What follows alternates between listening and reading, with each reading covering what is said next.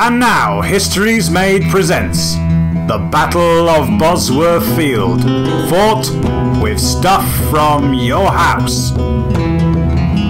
On a field in England on the 22nd of August 1485, two armies meet. By the day's end, a new dynasty will be founded. A dynasty that will rule England for the next 100 years. A bloody civil war will at last be decided, and years later, historians will declare this day to be the end of medieval England. But that is getting ahead of ourselves.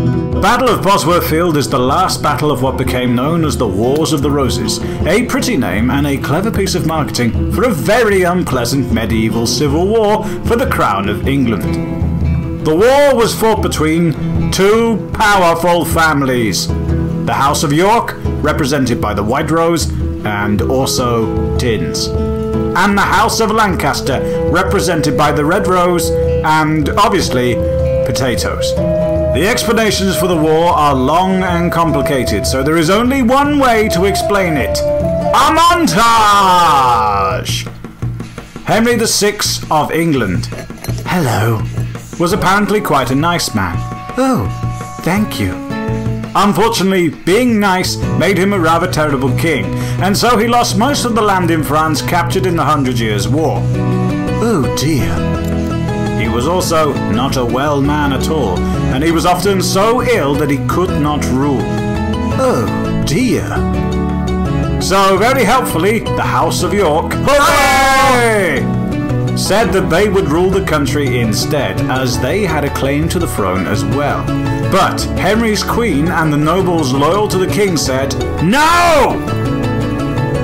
These were the House of Lancaster, and so there was a war!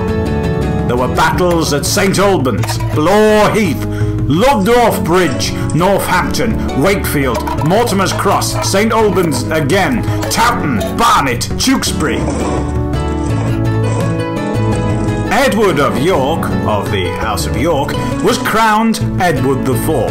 And then he wasn't. And Henry VI came back. And then Edward IV came back and was crowned king.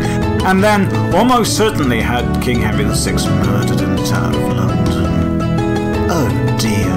Yes, sorry Henry. Then Edward IV suddenly died. But it was okay, because he had two sons, Prince Edward and Prince Richard. Hello. Then Richard of Gloucester, hello, who was Edward's right-hand man, got a nice man to declare that the two princes were illegitimate, which means they couldn't be king. Oh dear. But Richard could be king, and so he was crowned Richard III. Yay. And then the princes disappeared. And, well, nobody really knows what happened to them. But quite a lot of people think Richard III had them killed. No, I didn't. Don't worry, most people think that Richard had the boys smothered in their bedclothes, not hacked to death. There are also people who say Richard was a brave man, a just king who made good laws. For the people who made most of the horrible things up about him were written by his enemies, especially the man who wrote a play about how rotten he was. The truth with Richard probably lies somewhere in the middle. But who cares about polite, measured, reasoned discussion where we could all just shout at each other instead? Richard III had been king for 2 years when, all of a sudden, "But my lovelies, I fancies being king in it." This is Henry Tudor. He has a claim to the throne of England, and he has just landed in Milford Haven in Wales. Hiya, loves! Henry Tudor is from round here, and everyone in Wales likes him. We think you're lush, Henry Tudor, son. Henry has been in exile in Brittany, but now he is back.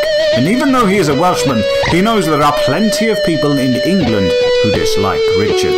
But I'm nice. This is a society dedicated to how nice I am. Oh dear. Henry's army marches as fast as they can. The quicker they march, the less time Richard has to raise his armies. As Henry marches, more of Richard's enemies join his army, which doubles in size on their march.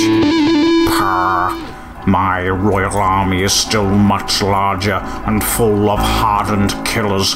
These rebel scum will be crushed, especially when my loyal chum, Lord Stanley, joins forces with me. Ah yes, this is important, so pay attention. This is Lord Stanley. Hello. He has pledged his large private army to fight for Richard. Thank you, Stan. But he's also pledged his large private army to fight for Henry Tudor. Cheers, Stan! Who does Stanley intend to fight for? Well... No time for you to make up your mind, you duplicitous bottle. The armies have met just outside Leicester at Bosworth Field. Richard's army has the stronger position and more men. Not only that, but they have cannon. Commence the bombardment.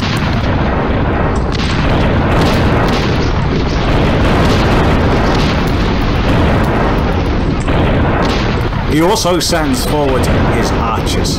English archers are feared all over medieval Europe for their deadly accuracy and incredibly fast rate of fire. And now an archery duel of scary proportions begins.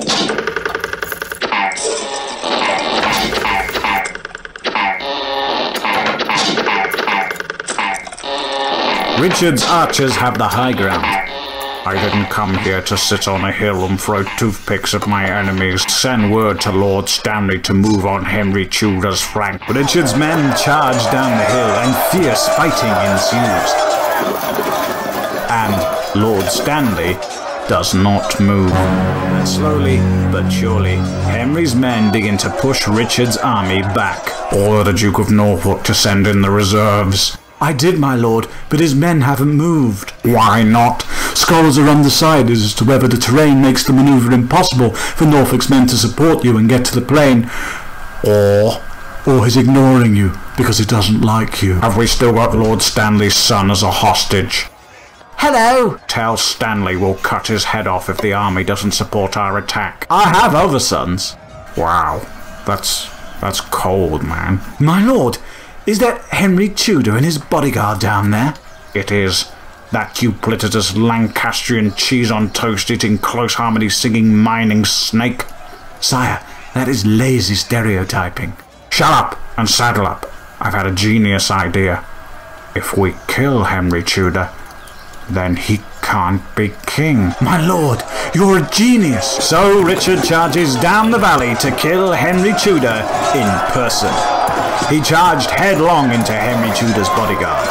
He personally killed Henry Tudor's standard-bearer and was inches from personally offing Henry Tudor himself. But then, forward, men! Lord Stanley, seeing Richard separated from the rest of his army, charged down on Richard's flank. My helmet, my kingdom for a helmet. And now a savage melee ensues. A melee is a French word for close-quarter fighting. It comes from the word to mix, which is interesting, isn't it? It is horror and death, potatoes, tins and milk bottles going at each other like there's no tomorrow. The pity of war. Richard lost his horse, and more significantly his helmet. And someone, or probably several people, hit him in the head with swords and other instruments of sharp and blunt force trauma, until he was dead. It's all your fault.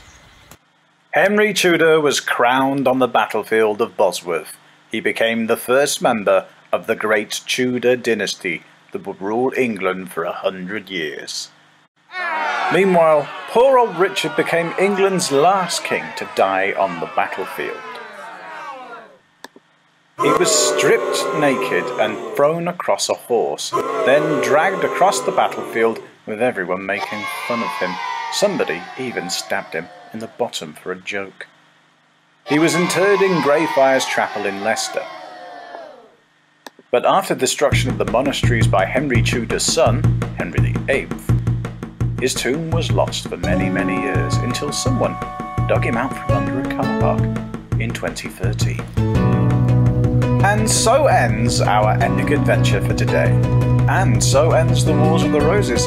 for Henry Tudor very cleverly married Elizabeth of York, binding the two houses together in peace until the next disagreement. But that's a story for another time.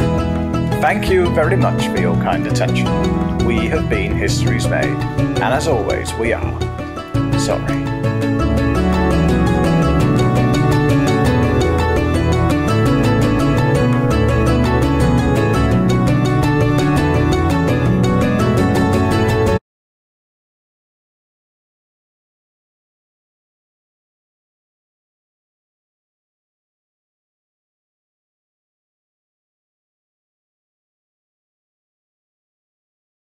Thanks for joining us. If you have enjoyed this event as part of the Harrogate International Festivals, please do think about a donation to ensure that our festivals can survive in the future. Donations can be made by texting HIF and the amount to 70085. For more events, please visit our online hub, the HIF Player.